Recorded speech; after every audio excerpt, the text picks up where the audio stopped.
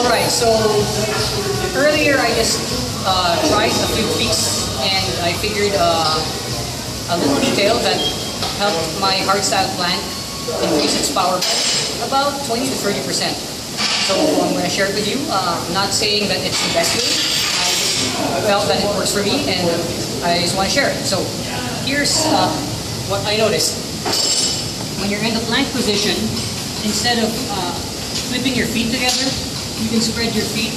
Now, you use your toes to claw to the ground and then squeeze your glute as you push the tailbone down.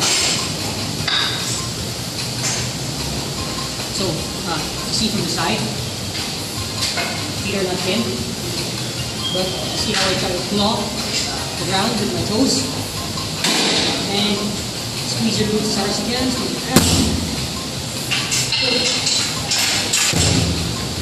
Alright, so hope that helps. Let me know if it works.